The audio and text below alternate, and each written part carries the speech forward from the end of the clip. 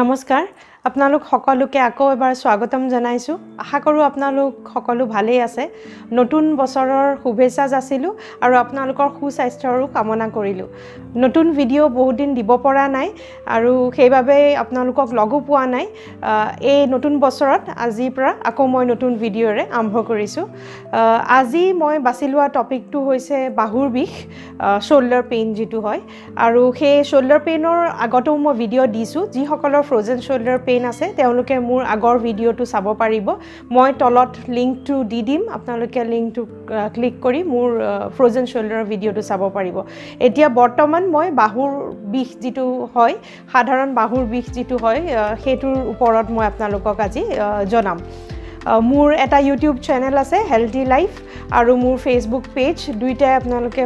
বহুলোকে ফলো কৰি আছে যি সকলে ফলো কৰা নাই আপোনালোকক অনুৰোধ কৰিছো যাতে ফলো কৰে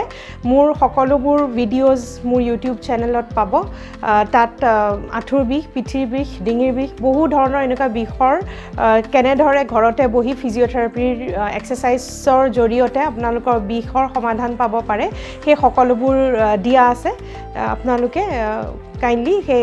channel to subscribe kori lobo etia ahok ami shoulder pain or বিষয় হিকো shoulder pain ot কি কৰিব লাগে এক্সাৰসাইজ সমূহ হেখিনি জনাৰ আগতে ahok আমি চাই লওঁ shoulder joint টো কেনেদৰে ফৰ্ম হয় আৰু কি কাৰণত এই বিষটো হ'ব পাৰে যাতে আপোনালোকৰ বুজিবলৈ সহজ হয় আৰু এক্সাৰসাইজ খিনিৰ সুফল পায় তাৰ বাবে আগতে এখিনি শিকি লওঁ ahok এতিয়া প্ৰথম শোল্ডাৰ জয়েন্ট যেটো হয় হে শোল্ডাৰ জয়েন্টটো আসলতে বল এন্ড সকেট জয়েন্ট বুলি কোৱা যায় যেনেকে ধৰিলক এটো এটা সকেট হৈ আছে আৰু এটো এটা বল এই বলটো ইয়াত খুমাই থাকে আৰু ইয়াতে মুভমেন্ট কৰে শোল্ডাৰ জয়েন্টটো এনে ধৰণে মুভমেন্ট কৰে দেখিছে আপুনি এটো এটা বল আৰু এটো এটা সকেট তাত খুমাই ধৰে আৰু এই জয়েন্টটো বল এন্ড সকেট জয়েন্ট হোৱাৰ বাবে এই শোল্ডাৰ মুভমেন্টটো অতি বেছি ফ্ৰী হয় অন্য যিকোনো জয়েন্টতকৈ আটাইতকৈ বেছি মোবাইল জয়েন্ট হল এই শোল্ডাৰ জয়েন্টটো ইয়াৰ মুভমেন্ট খিনি বহু বেলেগ ডাইৰেকশনত মুভ কৰিব পাৰি সেইভাবে আমাৰ হাতখন তেনেদৰে ওপৰলে ডঙা সাইডলে ডঙা ঘুৰুৱা সকলোবোৰ মুভমেন্ট এই বল এন্ড সকেট জয়েন্টৰ পৰা হয় এই বল এন্ড সকেট জয়েন্টটো আনস্টেবল জয়েন্ট হয় ইমান ষ্টেবিলিটি নাই যেহেতু আপোনালোকক মই কৈছোৱে সকেটটো এনেকে থাকে আৰু বলটো ওৰ ষ্টেবিলিটি এটো কাৰণে নাই যেতিয়া মুভ কৰে তাৰ চান্স থাকে বলটো উলাই পৰাৰ সেইভাবে ডিসলোকেশন অফ শোল্ডাৰো বহুত বেছিকৈ দেখা পোৱা যায় কিন্তু তাক আমি বাচিবৰ বাবে আমাৰ কিছুমান মাসলস আছে আৰু এই জয়েন্টত বহুত মাসলস আৰু লিগামেন্ট আৰু ক্যাপসুলৰ সহায়ত সাপোৰ্ট পায় ষ্টেবিলিটি হৈ থাকে আৰু সেই মাসলস খিনিৰ জৰিয়তে আমাৰ শোল্ডাৰ জয়েন্টটো বহুত ষ্ট্ৰং হৈ পৰে সেইভাবে বহুত জৰুৰী যে আমি সেই মাসলস খিনিৰ ঠিক কৰি ৰাখো strength improve কৰি ৰাখো ইনজুৰিৰ পৰা বচাই ৰাখো যাতে আমাৰ জয়েন্টটো বাচি থাকিব পাৰে এই বিষটো কিয়নো হয় সেইখিনি এতিয়া চাই লওঁ আহক এতিয়া কজেস বা কাৰণখিনি চাই লওঁ ডাইৰেক্ট ইনজুৰি এজন মানুহ যদি পৰি যায় কিছু লোক বাইকৰ পৰা পৰে বা স্লিপ খাই পৰে বাহুটোত ভেজা দি পৰে তেনে ক্ষেত্ৰত বাহুৰ বিষ হ'ব পাৰে কাৰণ মাসলস ইনজুৰি হ'ব পাৰে আৰু অতি বেছি ইনজুৰি হৈ গলে হয়তো ফ্ৰেকচাৰো হ'ব পাৰে ফ্ৰেকচাৰৰ কথাটো বাৰু আমি নাহো এতিয়া মেইনলি মাসল ইনজুৰিটোৰ বিষয়ে চাও ডাইৰেক্ট ইনজুৰি বা কেতিয়াবা কবাত খুন্দা খাই যাব পাৰে তেনে ক্ষেত্ৰতো ডাইৰেক্ট ইনজুৰি হ'ব পাৰে তেনেকুৱা ডাইৰেক্ট ইনজুৰি হলে কি কৰিব লাগে সেই এক্সাৰসাইজ খিনি বা কি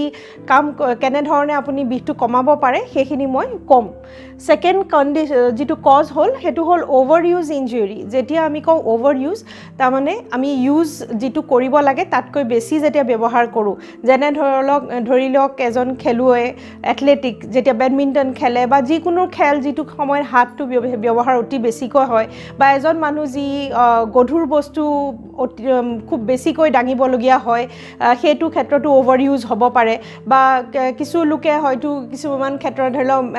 যি সকলে স্ক্ৰু ড্ৰাইভাৰ ইউজ কৰি মুভমেন্ট কৰি থাকে অতি বেছি শোল্ডাৰ জয়েন্ট বা ৰিষ্ট এবোৰ হাতৰ মুভমেন্ট হয় তেওঁলোকৰো ওভাৰ ইউজ ইনজুৰি হ'ব পাৰে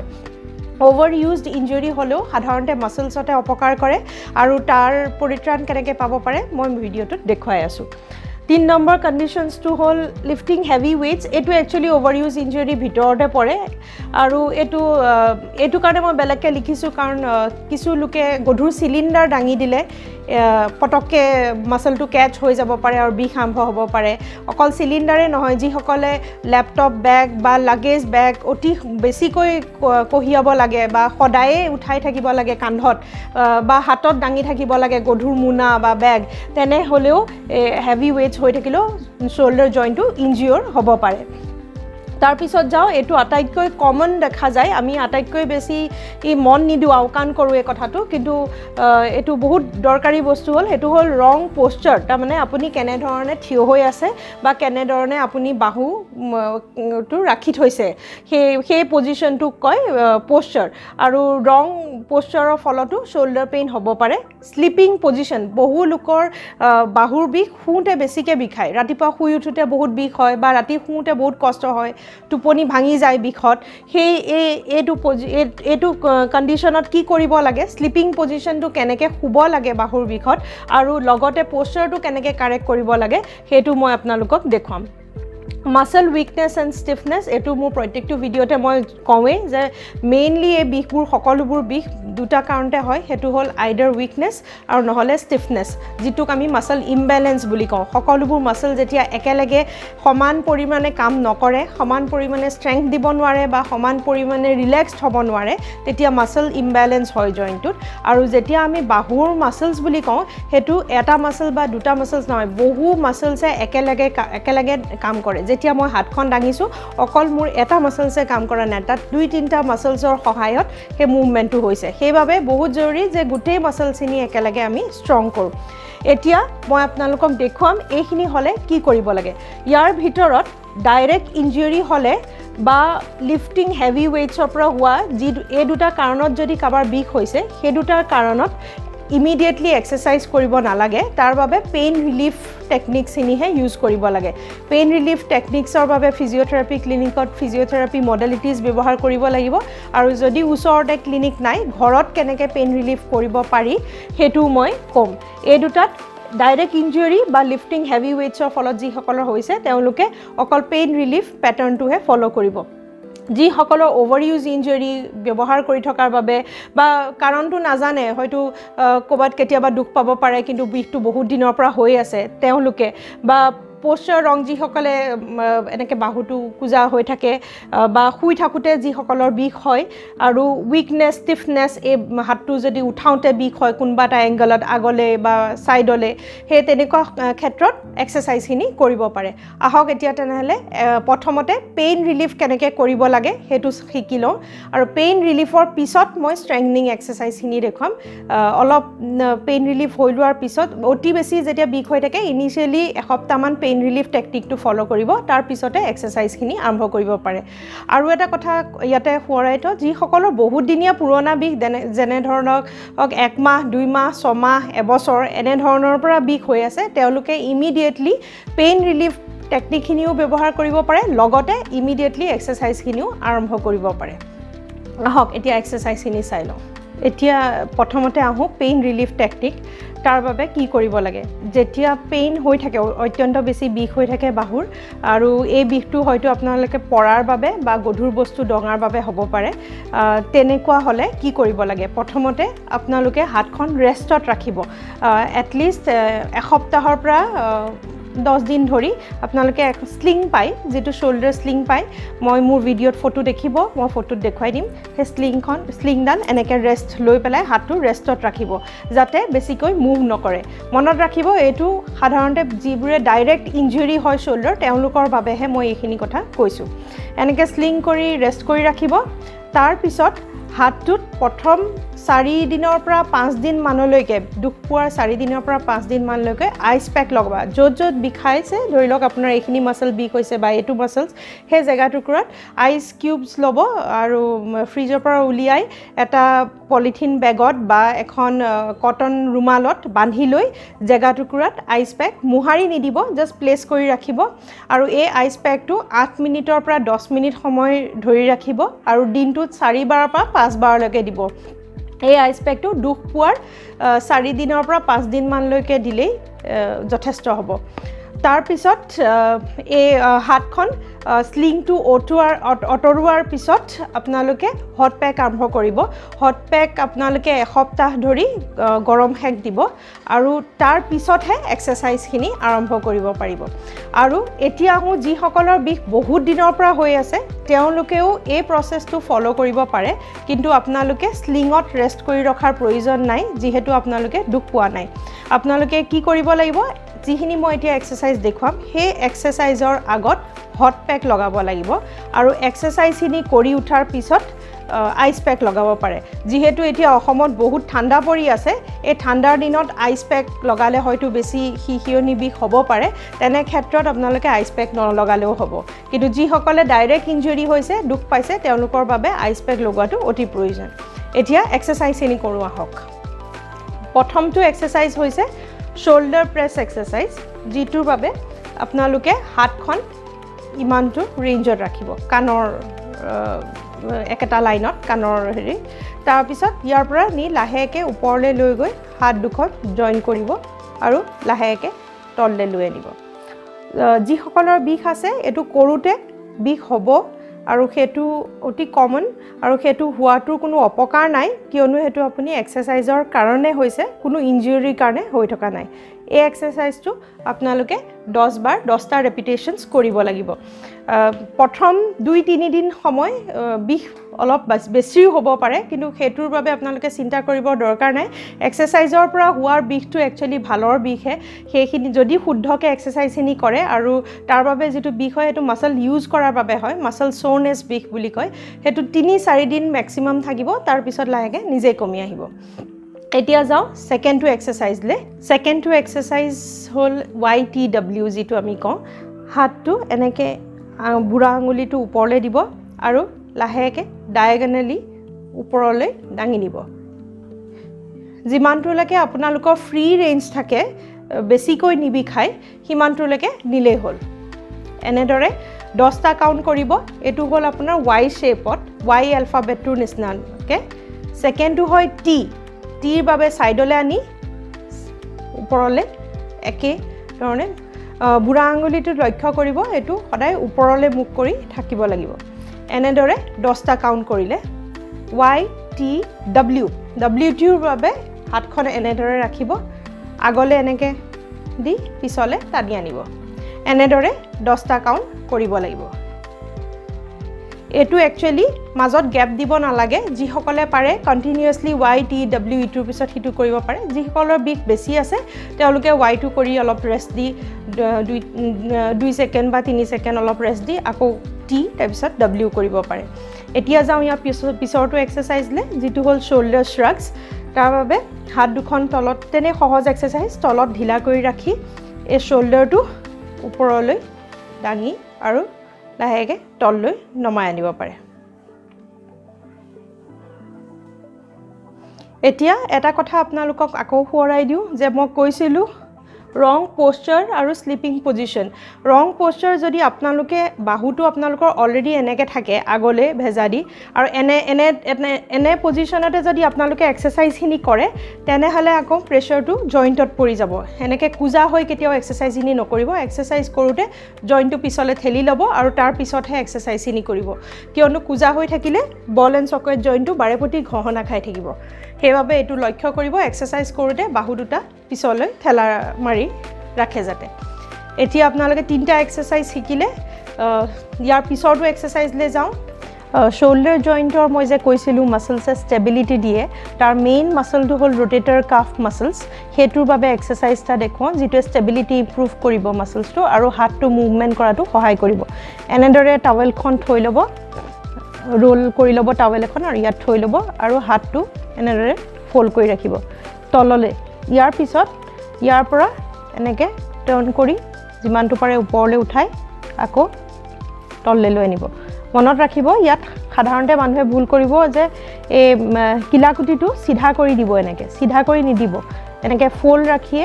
এনেকে টাৰ্ন কৰিব আৰু এনেকে তললৈ আনিব এটো এনেদৰে নহয় কিন্তু এতিয়া যাও পিছৰটো এক্সাৰসাইজ লে প্ৰত্যেকটো এক্সাৰসাইজ যেইটা এক্সাৰসাইজ মই দেখুৱাইছো সকলোবোৰ এক্সাৰসাইজ 10টা কাউন্ট কৰিলে হ'ব লাহে লাহে 2 সপ্তাহৰ পিছত 15 কাউণ্টটো কৰিব পাৰিব ইয়াৰ পিছৰটো এক্সাৰসাইজ হ'ল হাতখন এনেদৰে সিধা ৰাখিব আৰু সিধা ৰখাৰ পিছত হাতখন লাহে কৰি ওপৰলৈ লৈ ইমানটোলৈকে সিলিঙৰ ফাললৈ দাঙি আকৌ তললে নমাই আনিব এনেদৰে 10টা কাউণ্ট কৰিব আৰু ইয়াৰ পিছৰটো হ'ল একেটা পজিশনতে আগলৈ আনিব সন্মুখলৈ অকল মুখখনৰ সন্মুখলৈ আনিলে হ'ল আৰু আকৌ ঘূৰাই লৈ যাব এনেদৰেও 10টা কাউণ্ট কৰিব পাৰিব ইয়াৰ পিছত এইগিটা স্ট্ৰেংথনিং এক্সাৰসাইজ ইয়াৰ পিছত মই দেখাম আপোনালোকক ষ্ট্ৰেচিং এক্সাৰসাইজ গিটা সদায় এই ষ্ট্ৰেচিং এক্সাৰসাইজ গিটা স্ট্ৰেংথনিং এক্সাৰসাইজ কৰাৰ পিছতহে কৰিব শোল্ডাৰ ষ্ট্ৰেচিং এক্সাৰসাইজ খিনি হ'ল হাতখন আগলৈ এনেকৈ ৰাখিব আৰু এইটো হাতৰে লাহেকৈ ঠেলা মাৰি দিব আপোনাৰ এটা এংগলত বিষ আহিব পাৰে যেটো এংগলতে বিষ ফিল হয় সেইখিনতে ধৰি ৰাখিলে হ'ল আৰু ষ্ট্ৰেচিংটো এই ষ্ট্ৰেচিং গিটা আপোনালোকে 15 পৰা 20 কাউণ্টছলৈকে ধৰি ৰাখিব লাগিব আৰু এটো এটা বা দুটা সেট কৰিলে হ'ব এটো হ'ল ষ্ট্ৰেচিং এক্সাৰসাইজ শোল্ডাৰৰ বাবে ইয়াৰ পিছৰটো ষ্ট্ৰেচিং এক্সাৰসাইজ এনেকৈ হাত দুটা জয়েন কৰি ল'ব লাহেকৈ ঘূৰাই ল'ব আৰু ওপৰলৈ দাঙি ষ্ট্ৰেচ কৰি শোল্ডাৰটো ষ্ট্ৰেচ কৰি দিব পাৰে এনেদৰেও আপোনালোকে 15 পৰা 20 কাউণ্টছ ধৰি ৰাখিব পাৰিব আৰু তাৰ পিছত একে ধৰণে ক্লেপছ কৰিব লাগিব পিছফালে কিন্তু ইয়াত হাতখন এনেদৰে নহয় ভিতৰলৈ ভৰাই ওপৰলৈ যিমান পাৰে সিমানলৈকে দাঙিলে হয় কোনেও অন্য লোকে যাতে এই এক্সাৰসাইজটো কৰিবলৈ সহায় নকৰে কাৰণ লোকে যদি আপোনাক এনেকৈ হাতখন টানি দিয়ে তেনেহলে বাহুত দুখ পাব যিমানটো আপুনি পাৰে সিমানটো ষ্ট্ৰেচ কৰিলে হ'ল এই পজিশনটো 15 পৰা 20 কাউণ্টছ কৰিব লাগিব এই গুটেগিটা এক্সাৰসাইজ আপোনালোকে ডেইলি কৰিব আৰু কমসে কম এক মাহ সময় লাগিব এই বিষটোৰ পৰা অকমান ভাল পাবলৈ ৰেগুলাৰ কৰিলেহে ইয়াৰ ৰিজাল্ট পাব আৰু ইনিশিয়ালি মই কৈছোৱে 2-3 দিন বিষটো থাকিব পাৰে 2-3 দিনৰ পিছত লাহে লাহে বিষটো কমিবলৈ আৰম্ভ কৰিব যি সকলৰ বহুত দিনীয়া পুৰণা পেইন হৈ আছে তেওঁলোকে হয়তো অলপ দিন আৰু বেছি দৰকাৰ পৰিব পাৰে আৰু এই এক্সাৰসাইজখিনি যেনে ধৰণে মই কৈছো হট পেক আগত দি এক্সাৰসাইজ কৰাৰ পিছত কোল্ড পেক লগাব পাৰিব যিকোনো লোকৰে যদি বিষ বাঢ়ে এই এক্সাৰসাইজখিনি কৰোতে এসপ্তাহতকৈ বেছি আৰু কৰি নাথাকিব বিষ যদি বাঢ়ি গৈ থাকে বন্ধ কৰি আপোনালোকে ডক্টৰক দেখাব কিয়নো মই দিয়া সকলোবোৰ এক্সাৰসাইজ জেনাৰেল এক্সাৰসাইজে মই আপোনালোকক দেখা নাই প্ৰত্যেকজনৰে ইন্ডিভিজুৱেল প্ৰবলেমছখিনি মই চাব নোৱাৰিম যেটো জেনাৰেল প্ৰবলেম হয় সেইখিনি এক্সাৰসাইজ মই দিব পাৰিছো তেনে হলে যদি এসপ্তাহতকৈ বেছি এই বিষটো গৈয়ে থাকে এসপ্তাহ কৰাৰ পিছতো যদি বিষটো বাঢ়ি গৈ থাকে তেনে হলে আপোনালোকে এজন ডক্টৰক দেখুৱাই বা এজন ফিজিঅথেৰাপিষ্টৰ ওচৰত গৈ তেওঁৰ পৰামৰ্শ লৈহে এক্সাৰসাইজখিনি কৰিব এতিয়া আটাইতকৈ ইম্পৰ্টেন্ট হেতু হল স্লিপিং পজিশনটো আপোনালোকৰ সকলোৰে চাকে যি সকলৰ বাহুৰ বিষ আছে শুবলৈ চাকে অতিয়ে দিগদাৰি হয় কেনে ধৰণে শুব লাগে হেতু মই এতিয়া আপোনালোকক দেখুৱাম সেই শুৱাৰ পজিশনটো ঠিক কৰিলে কেনেকুৱা ধৰণৰ গাৰু ল'ব লাগে কিমানটো উখ গাৰু ল'ব লাগে আৰু সাইডলে বিশেষকৈ শুতে কেনে ধৰণে শুব লাগে হেতু চাও আহক গাৰুটো কিমান ডাঙৰ ল'ব লাগে সেইভাবে কেনেকৈ জুখিব লাগে মই আপোনালোকক দেখুৱাম এখন ওয়ালৰ কাষত ৰখি ল'ব বাহুটো ওয়ালত লগাই সিধাকে ৰখিব তাৰ পিছত আপোনাৰ গাৰুটো ল'ব যিটো সাধাৰণতে আপুনি শুই থাকে গাৰুটো এনেকৈ পাছ কৰি ওয়ালখনৰ আৰু আপোনাৰ মূৰটোৰ মাজত এনেকৈ দিব মূৰটো যাতে এনেকৈ বেকা নকৰে সিধা কৰি ৰাখিব এতিয়া আপুনি দেখিছে এই গাৰুটো মোৰ কাণখনত লাগি আছে তাৰ মানে এই গাৰুটো মোৰ কাৰণে পাৰফেক্ট হয় যদি কাণখনত লগা নাই আৰু আতৰত আছে গ্যাপ আছে তেনে হলে সেই গাৰুটো আপোনাৰ বাবে সৰু হৈছে আৰু যদি গাৰুটোৱে আপোনাৰ মূৰটো ঠেলা মাৰি এনেকৈ পঠিয়াইছে তেনে হলে সেই গাৰুটো ডাঙৰ হৈছে সাধাৰণতে এনেকুৱা এটা গাৰু যেতিয়া কাণখন চুই থাকে সেই গাৰুটোৱে আপোনাৰ কাৰণে পাৰফেক্ট গাৰু হয় বহু লোকে কয় যে গাৰু ল'ব নালাগে হেতু একেবাৰে ভুল ডিঙি বিষ আৰু শোল্ডাৰ বাহুৰ বিষ থাকিলে গাৰু ল'বই লাগিব আৰু যি সকলৰ ব্ৰড শোল্ডাৰ থাকে বাহুটো বহল থাকে তেওঁলোকৰ বাবে ওখ গাৰুৰ প্ৰয়োজন যি সকলৰ শোল্ডাৰটো সৰু হয় তেওঁলোকৰ বাবে পাতল গাৰুৰ প্ৰয়োজন এই দেখুৱা এতিয়া পজিশন যেটো দেখুৱালো সেই পজিশনটো ফলো কৰিলে আপোনালোকে সঠিক গাৰুটো বাছি ল'ব পাৰিব এতিয়া আহো শুৱাৰ পজিশনলৈ আহক মই মোৰ আগৰ ভিডিঅ'টো আপোনালোকক জনাইছো যে শুৱাৰ বাবে পেট পেলাই শুৱা পজিশনটো ভাল নহয় ভাল পজিশন আইদাৰ সাইডলে মুখ কৰি শুব পাৰে বা ওপৰলে মুখ কৰি শুব পাৰে ওপৰলে মুখ কৰি শুৱা সকলৰ বাহুৰ বিষটো সাধাৰণতে নহয় যিসকলে সাইডলে শুৱে বিষটো ৰাতি বেছি হয় তেওঁলোকৰ বাবে মই পজিশনটো দেখুৱাই দিছো এতিয়া ধৰি লওক মোৰ সোঁ হাত বাওঁ হাত দুইখন বাহুতে বিষ আছে তেতিয়া মই এনে ধৰণে শুব লাগিব আৰু গাৰুটোৰ শেষৰ ফালে শুব লাগিব আগত যাতে জায়গা থাকে হাতখন থবৰ বাবে হাতখন আগত ৰাখি এনেকে পেলাই থৈ দিব লাগিব হাতখন আৰু ইখন হাত বাওঁ হাতখনৰ বাবে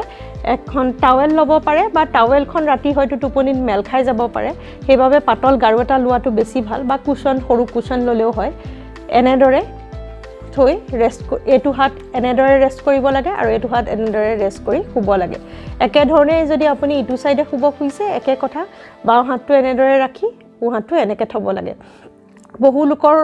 অভ্যাস আছে যে এনেদৰে শুৱে কিন্তু এই হাতটো আনি এনেকে আগলে ঠেলা মাৰি থয় এনেকে যদি শুৱে আপোনালোকৰ এই শোল্ডাৰ জইন্টটো দেখিছে এইখিনি জায়গাত স্ট্ৰেচ অতি বেছি গুটে ৰাতি স্ট্ৰেচ পৰি থাকে লগতে ইয়াটো এটো বাহুটো মোৰ গুটে গাৰ ওজনটো পৰি থাকে সেইভাবে ৰাতি বাহুৰ বিষ বহুত বেছি হৈ যাব পাৰে এই পজিশনটো ফলো কৰিলে আপোনালোকে বিখিনি বহুত